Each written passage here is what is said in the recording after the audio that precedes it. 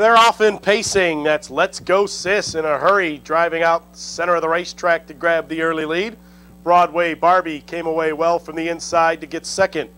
Then it's Sharp C-Note pacing in third. Shandy Willoughby is fourth.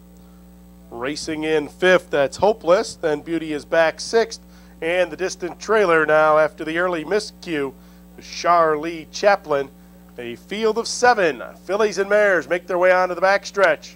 And as they head by the opening quarter in 28-2, that's Let's Go Sis, all fired up on the front end, leading at a tight length. Broadway Barbie is second, a gap of 2 lengths back to Sharp C-Note in third.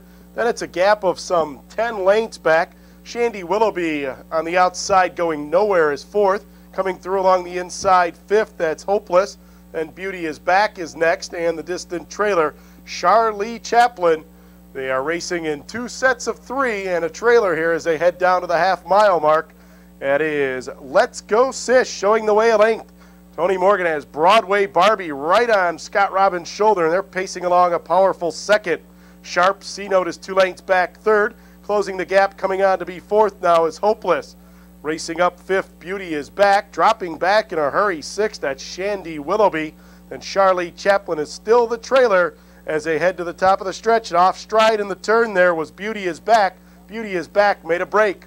They head for the top of the stretch, 3/4 on the board.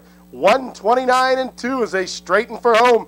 That's Let's Go Sis with a short lead. Here comes Broadway Barbie charging through on the inside second. Sharp C-Note is third. Hopeless fourth. Through the stretch they race, and it's all Broadway Barbie. She's powered right through on the inside, quickly opening up 6 lengths now. Sharp C-Note moves up second. Let's Go Sis a tiring third. But as they come to the wire, Broadway Barbie is all alone. It's Broadway Barbie scoring in a rout by some 10 lengths.